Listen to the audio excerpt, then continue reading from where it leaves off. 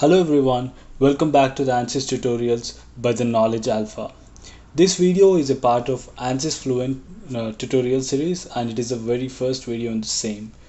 In this video, let us see about the heat transfer in a composite wall through ANSYS Fluent. Alright, we have a composite wall here which is made of three different materials: aluminum, steel and copper. Aluminum and steel are connected in parallel and this entire block is connected in series with the copper wall. So this is a composite wall, and here we have a heat flux which is acting on both aluminum and steel, which is of the magnitude 2000 watt per meter square, and we have convection at this wall which is of 25 watt per meter square Kelvin, and the ambient temperature is 300 Kelvin. We have wall temperatures for the aluminum and the copper, and the widths of the walls are given here. Alright, now let us jump into the video and see how to perform thermal analysis through Fluent. So this is the ANSYS interface. We are performing fluid analysis, so that's why I'm selecting Fluent standalone system. So let's start with the modeling. I'm going with design modeler. We can see the three planes here. So this is a two-dimensional analysis, so I'm going to restrict myself to XY plane. The units are in meters. Okay, XY plane, and I'm starting a sketch on it. Go to sketching,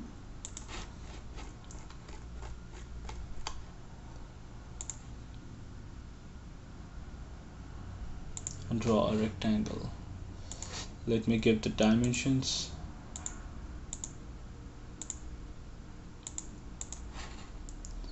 So this is 0.125 and this is 0.125 as well. Okay, you can zoom in. Okay, let's develop surface from it now. Go to concept and surfaces from sketches. Select this and change this to add frozen. Just click on generate. Now you have a surface developed. Now let me draw another block. So go to XY plane.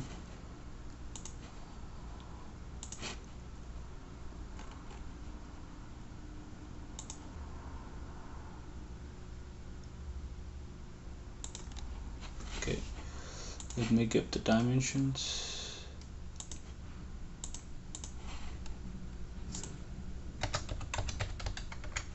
Okay,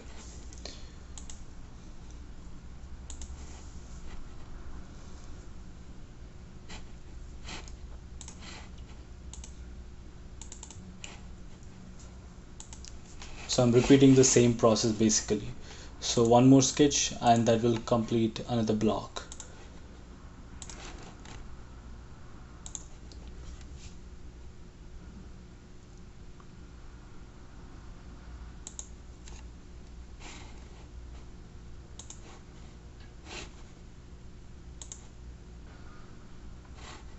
So this is 0.125 meters as well.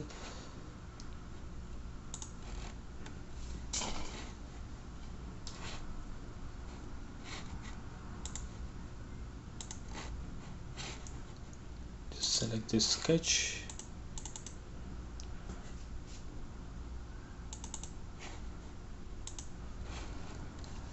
Now we have our model ready. So we have three blocks: aluminum, steel and copper. Okay, now let us proceed to meshing. Just minimize this and open your mesh.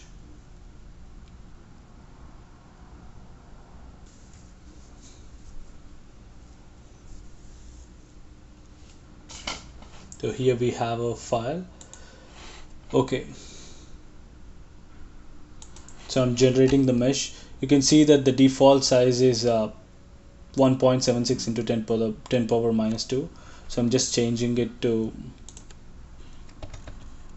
0.005. Clicking on generate. So we have our mesh ready here. Now the next process in this analysis is to create name selections. Basically we are letting the software know the names of different walls and the interfaces and the interior surfaces, so that we can apply boundary conditions. So I'm selecting this face,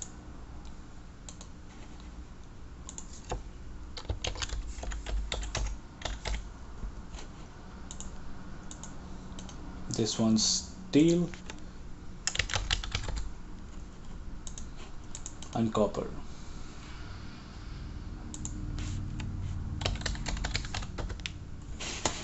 Okay, now I'm selecting the edges, and this one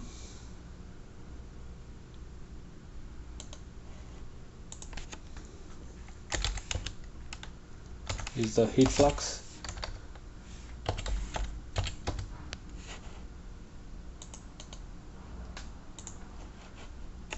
This is heat flux 2. Just renaming this to heat flux 1. Okay, and now this one's our T1.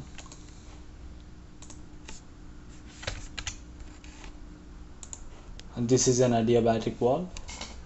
This is our T2.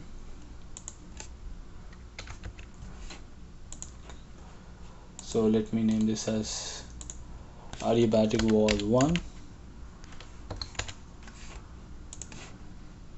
This one is adiabatic wall 2.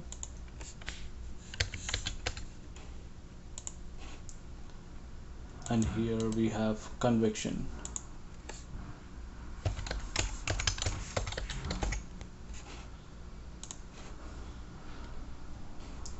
Now we have to create interfaces. We have a solid material, and there are 3 different materials in a single composite wall, so we have to create interfaces between each medium.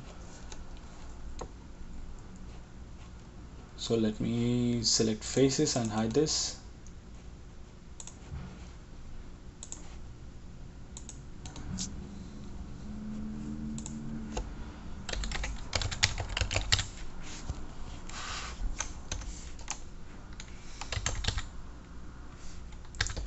Steel and aluminum.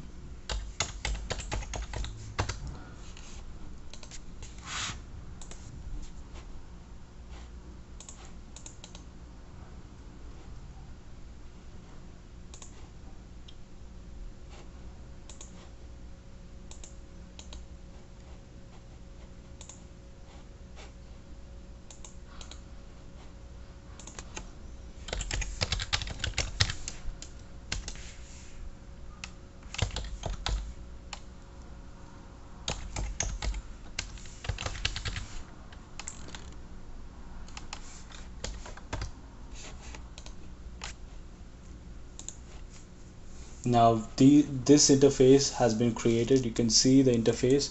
This one's steel aluminum and aluminum steel, and I'm hiding this now. Let's hide.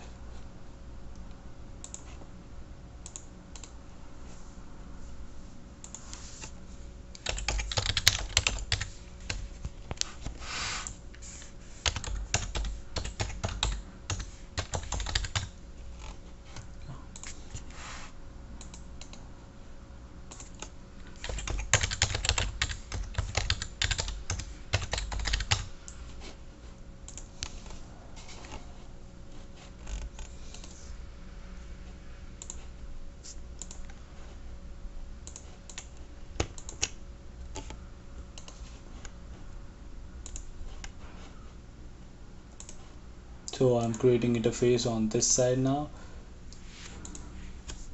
So I'm just naming it as interface copper. Okay. Now we have created name selections for all the walls and interior regions. You can see Yeah, all the interfaces. Now just right click on mesh and click update. Now let's open Fluent.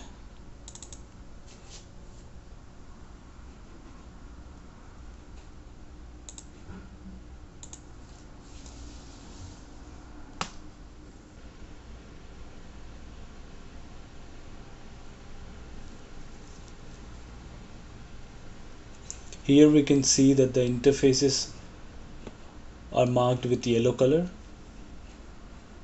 and these are the three different zones. So we are doing a steady state analysis here.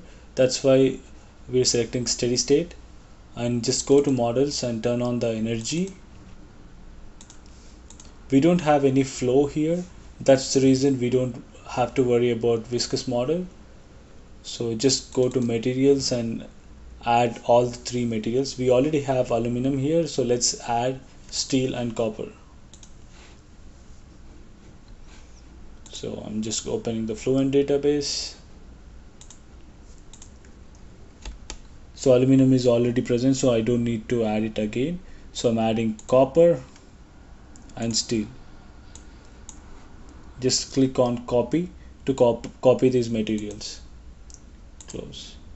Just click close. You can see that all the materials are here. Now open cell zone conditions and assign materials to each of the faces. So aluminum, let's change it to solid, and this is aluminum. Okay.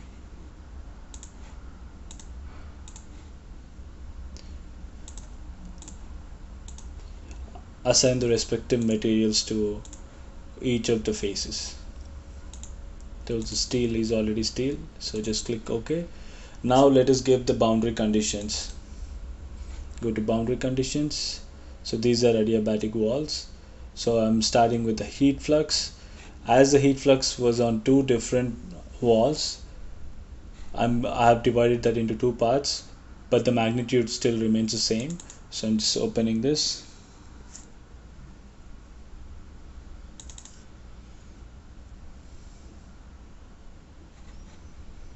We can see different types of thermal conditions here. We have heat flux, that's why I'm putting it as heat flux, and the magnitude is 2000, and the material is aluminum for the heat flux one, which is good. Okay, now open heat flux 2.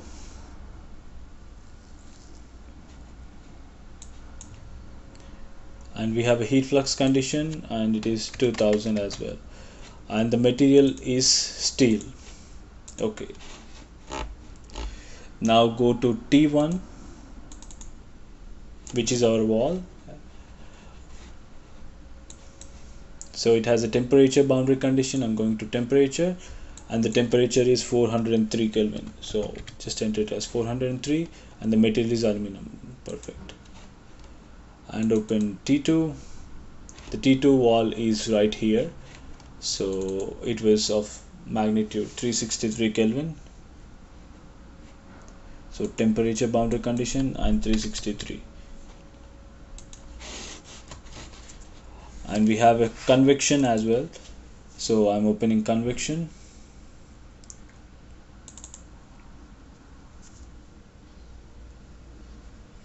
Go to thermal, and this is convection boundary condition, so I'm selecting convection, and the heat transfer coefficient is 25 watt per meter square Kelvin, and the free stream temperature, which is the ambient temperature, which is 300, and the material is copper.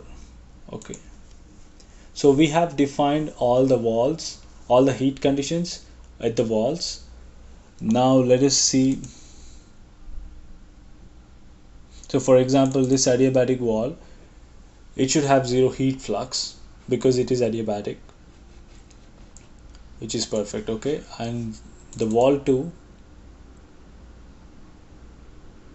so adiabatic wall 2, it is not made of aluminum, it is made of copper, so I'm selecting copper. Okay, oh by the way, aluminum adiabatic wall 1, it is made of steel, so I'm selecting it as steel. Now please make sure that these are of the type interface. So all the interfaces we have created, you can see that these are all interfaces and there are 3 interior surfaces. Okay, now we have defined all our boundary conditions. Now go to mesh interfaces. You can see that all the interfaces we have created are listed here. So select all and just click on auto create. Perfect. Now just click close.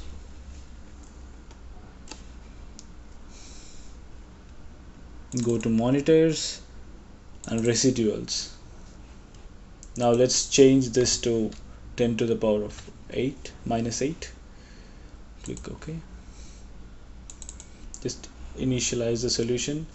We don't have any flow here, so there are not much complications involved, so I'll go with hybrid initialization.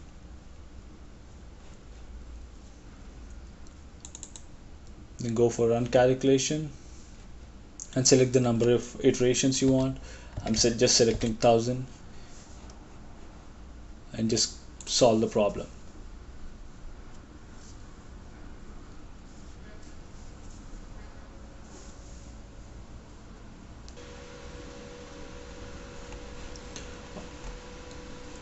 Now we can see that our solution is converged here. It's pretty straight. So we can go for graphics now and see the temperature contour.